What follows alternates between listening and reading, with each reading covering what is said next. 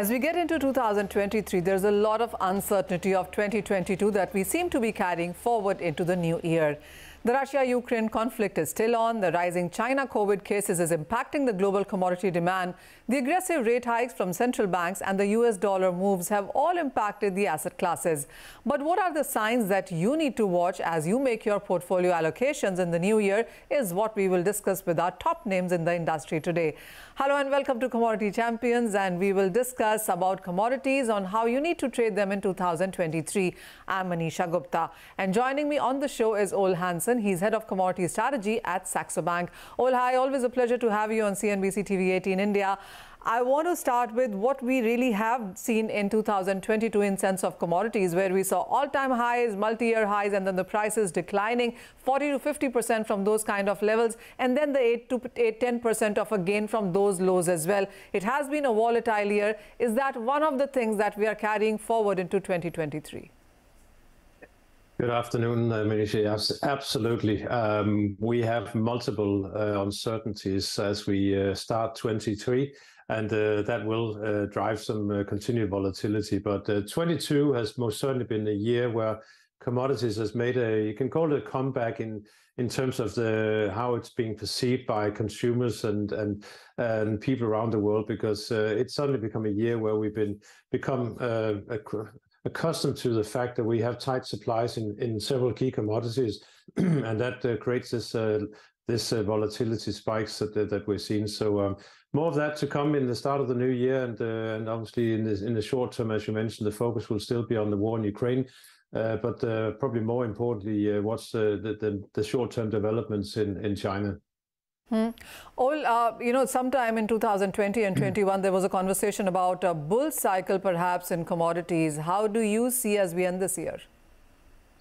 I think the bull cycle is still very much in play.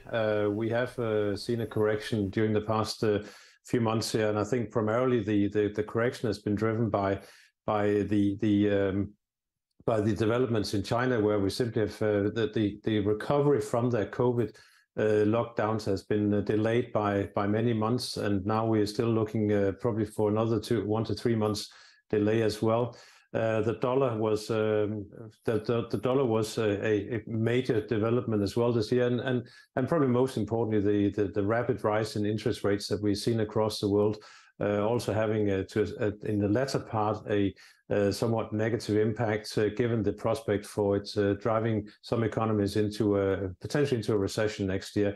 But I think the supply outlook, and that's where we could see an interesting year next year, that the supply outlook remains tight for many commodities, and that basically means even if we should have an economic slowdown, then the supply situation will equally also be important, and that could see that could drive some of these key commodities to higher levels. And what are these key commodities that you see? Is it food, or do you think the industrial commodities could see some support as well? I certainly don't hope that it's going to be the food side of the equation. That obviously depends very much on the weather. We do know that we're entering 23 with the lower stock levels than we entered 22. That obviously leaves us more exposed with regards to any adverse weather developments next year. But I think where our main focus is probably primarily on the metal space, both industrial and precious metals. We are seeing a recovery eventually in China. There's no doubt they need to get the growth back on track, and that will be commodity intensive, but more selective than we've seen in the past. They're not just going to go out and build new cities that no one wants to live in. So it's potentially not steel and concrete that we're going to look at. It's more the industrial metals we're used towards the infrastructure and the energy transition that will be in play. And on the precious metals, we've had a phenomenal year, I would say, in gold and silver. Gold especially, it's unchanged in the year in dollar. In a year where we've seen a rapid rise in the dollar, we've seen the biggest jump in bond yields in decades. And despite of these developments, gold is almost finished in the year, close to unchanged, perhaps even with a small plus. And what happens in next year when we start to see the dollar reverse some of its strengths? We see eventually that the interest rate stops rising, and more importantly, that inflation does not come down to the level that the market is currently pricing in. These are basically our reasons for maintaining a bullish outlook for gold, and with that also silver next year. We'll have to talk to you about the Saxobank report about $3,000 per ounce in case of gold. How have you seen that report? What's your own sense? Well, it's part of our annual exercise of trying to come up with 10 outrageous predictions. Basically, the developments that we don't see happen, but at the same time, if they do happen, it obviously has a major impact on markets and the way we look at markets. And the $3,000 call for gold is not because we're actually seeing gold down. We are bullish on gold next year, but obviously for $3,000 to be reached, a lot of things has to be aligned at the same time. But it is building on the assumption that central banks will eventually lose control with their inflation fighting abilities, simply because the economic outlook slows to the extent that they'll have to reverse some of their focus there. And just simply some of the inflation that's coming into the system is structural. It's like getting a genie out of the bottle. Once it's out of the bottle, it's very difficult to put it back in again. And that basically means that inflation will not come down to 2.5% anytime soon. And when we start to get that realignment, we could also see a realignment in prices for some of the metals, especially gold. So yeah, it's an outrageous call. Some have said, well, it's not that outrageous, but I think just looking at the price it has to travel to reach that level, it is quite a significant jump, which we don't have as our base case. But still, I wouldn't be surprised if we potentially could see a record high next year. Let me push you for some of these price outlooks as well. So outrageous, yes, that done with. What's your sense on what are we looking at as in sense of range for gold and silver for the new year? Well, we're trading just above 1,800 this morning. It's doing quite well, considering the news from Bank of Japan overnight, which has sent the bond yields higher and the dollar lower. So it does indicate that right now the main focus in the market is the dollar. So that obviously will be the key driver next year. But I see gold move, as I said, back towards 2,000 in the near term, with silver potentially getting some additional tailwind from industrial metals, keeping a close eye on copper in that regard. Copper potentially could even do better than that. So that could potentially take it up towards the 30 level. Okay, and since you are looking at copper as another gainer in the next year, what's your sense on prices there? Well, the market has been lukewarm on copper in 23, just simply from the fact that we know there will be additional mining supply come on stream next year. Some of those has actually already started to be lowered, or projections started to be lowered. And then right now we're looking at a situation in Panama where the government is forcing the mining company in charge to either pay higher taxes or leave the site. That is basically 1.5% of global mine supply. That is supply we most certainly can't live without next year. So with the transformation, looking at what's happening in Europe and in Asia, with the transformation is gathering pace, and it will require a lot of copper. So we remain positive on the outlook for copper and could see a record high, not in 24, but perhaps already next year. All right, a record high in case of copper prices as well. And what's your sense on energy? Because we've seen this week also come out in sense of European Union agreeing for a gas price cap as well in the month of Feb. How will all this pan out, and any price views that you would have for energy?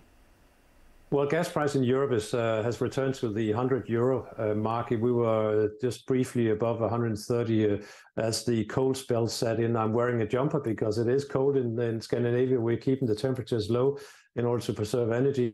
But so far, the crisis, the gas price this winter is over. We're not going to have a crisis. The inventory levels are so high that we have more than a month worth of peak demand just in storage relative to what we had at this time last year. But the worries are obviously still for the coming winter, the next winter. But I think as well, if we do get a solution to the situation in Ukraine, which obviously is a very big if at this point in time, if we do get a solution, we will also see increased flows of gas coming back to Europe. Not at the degree that we saw in the past, but obviously they will probably send more gas. So I'm quietly confident that we will see the situation continue to stabilize. If we look at the energy markets for fossil fuels in general, crude oil prices probably has found a bottom, I think, at this point. SPR refilling in the US, OPEC Plus keeping a close eye on prices and potentially stand ready to cut production if needed. I think it has created a soft floor under the market. Are we going to see a return to above 100? I doubt that in the short to medium term. Once we get through the lockdowns or the virus outbreaks in China, I think we could see a return to the $90 to $100 area, and that's probably where I'd like to see it trade most of the time next year. But obviously, again, forecasting oil prices is extremely difficult. Just looking at what kind of moves we had so far this year. Well, I understand that is going to be, as we've seen in 2022, the price bets came in earlier than expected or didn't come at all. And that kind of uncertainty is what we are getting into 2023 as well. But thank you so much, Ole, for joining us and giving us a sense on all of those commodities and what to expect in the new year 2023. On that note, let's take a short break. We will be joined by Edward Morse, Managing Director and Head of Commodities Research at Citi, with his view as well on 2023 outlook on commodities.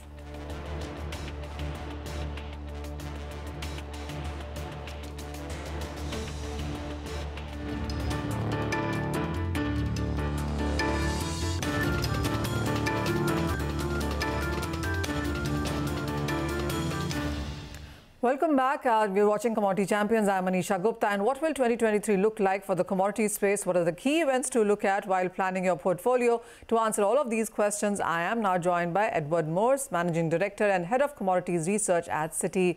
Ed, hi, such a pleasure to have you. I want to start asking you about the price view that you would have on the energy space. So whether it's about crude oil or natural gas, what's your sense on these?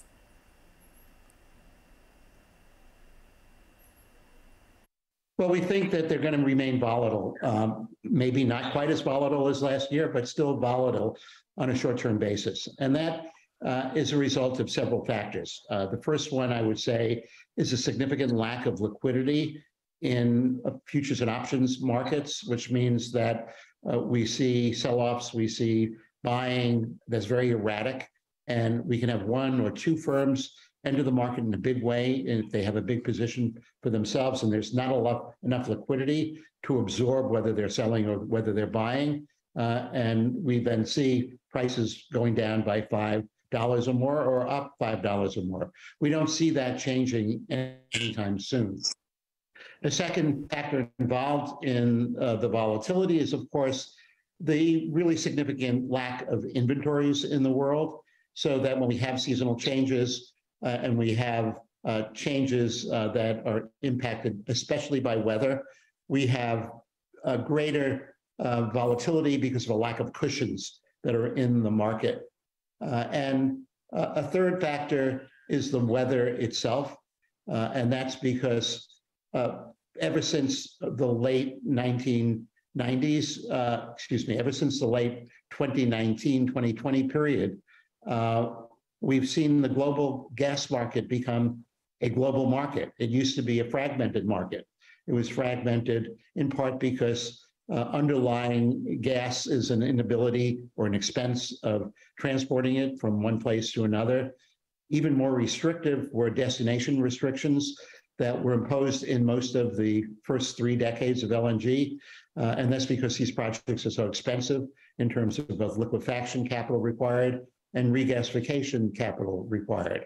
And then enter the United States, which by the end of the last decade became the largest LNG exporting country in the world.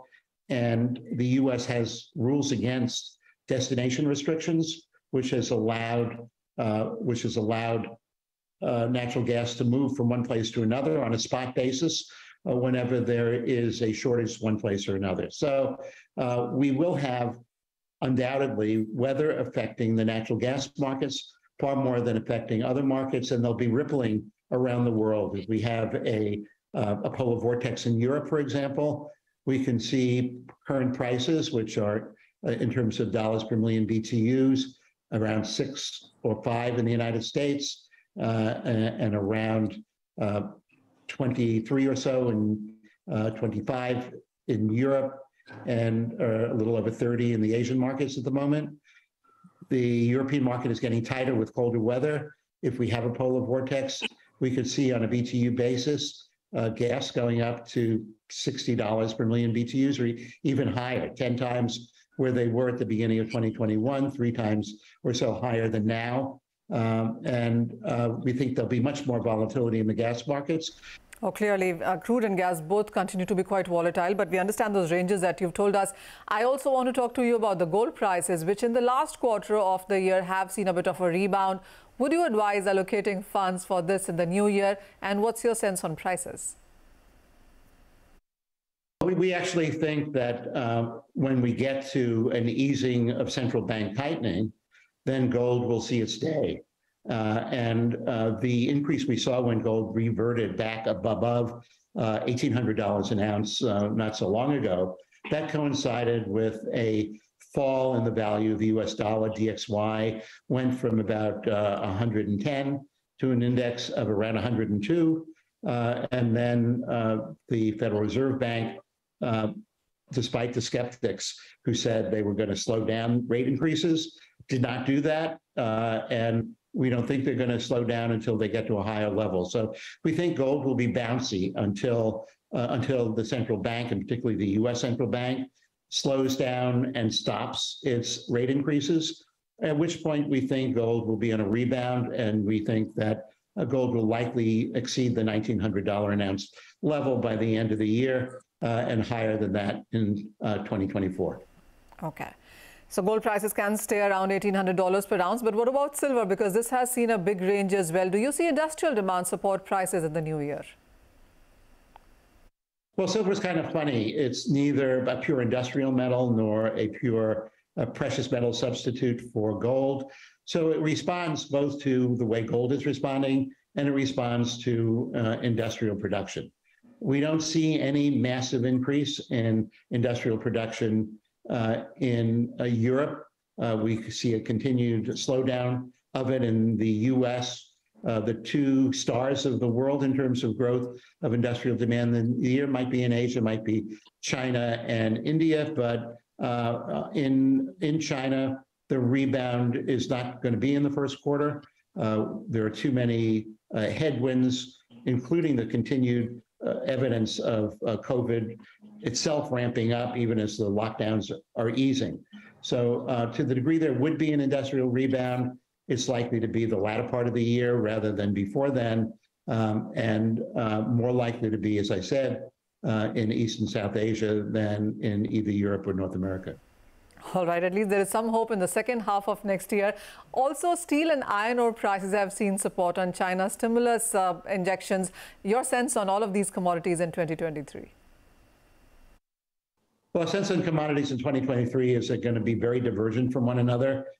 We think that unlike some others, that we're not entering a commodity supercycle. We think unlike others, the evidence is overwhelming that the cost structure of the industry for oil and gas is such that even at these prices, there's an encouragement of a new investment. We think the new investment is adequate. You mentioned iron ore, where we've raised our prices recently. That has to do in particular with the status of inventories around the world. China is starting to ramp up a little bit on its industrial production. So we've raised our price outlook for iron ore, getting above $140 a ton in the interim, maybe going even higher. But given the cost of extracting iron ore, we expect that by the end of the year, iron ore prices will level off and get back down to the $100 range. When we look at industrial metals, we are actually on the short side for the short term and on the long side for the long term. We've seen adequate inventories in China with their own slowdown. We've seen lack of demand in the short run. We've seen financial flows into the market that have recently raised the price of not of all, but most metals.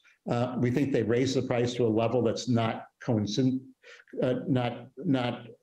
not really realistic in terms of the supply-demand balances today. On the other hand, while we expect prices to come down from their highs in the first quarter, we do think that by the end of the year, we think most industrial metals, with perhaps the exception of aluminum, will be on the rebound. And indeed, we are very positive on most industrial metals, particularly the metals that have an important role to play in battery power.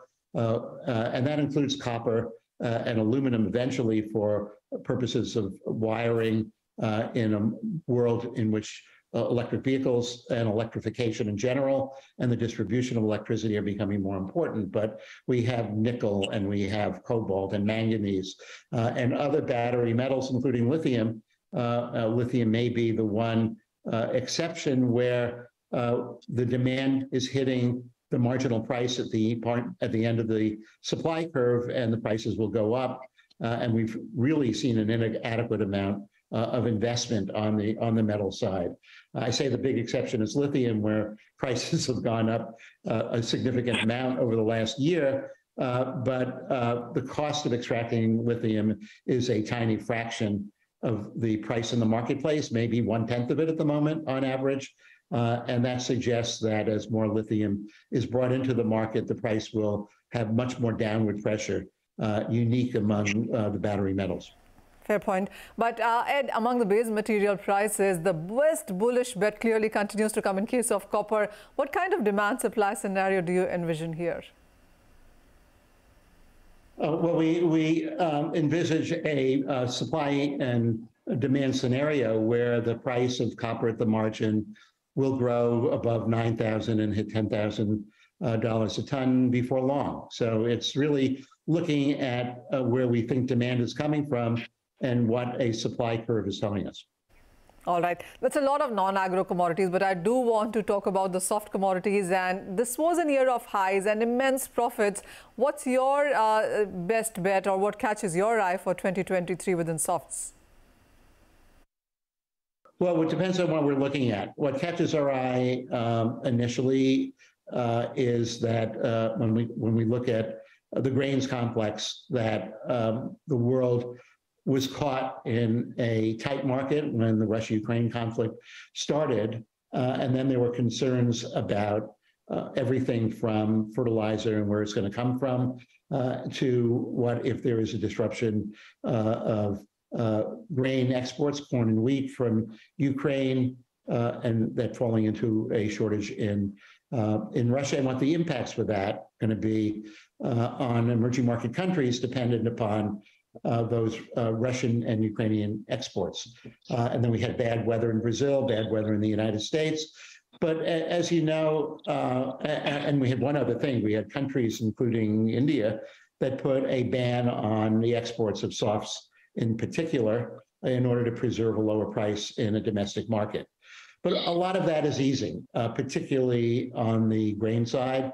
A little bit more complicated when it comes to the other softs, when it comes to sugar and coffee and cocoa and the like. But still we see, as a result of higher prices, more acreage under cultivation seasonally in both Latin America and Australia and other parts of the Southern Hemisphere, and then followed by more acreage under cultivation in the Northern Hemisphere. Undoubtedly, we don't know the level of drought in the future. Brazil has come out of its drought, the mid-continent of the US has come out of its drought, and Europe has come out of its drought. So the weather looks more favorable, and we think the prospects are, for most softs, neutral to bearish. All right, that's good news, at least from the food inflation part of it, that most soft commodities could be looking at neutral to bearish cues coming in for 2023. Ed Morse, always a pleasure talking to you. Thank you so much for joining us with your sense on all of those commodities. And with that, it's a wrap on this edition of Commodity Champions. Thank you for watching.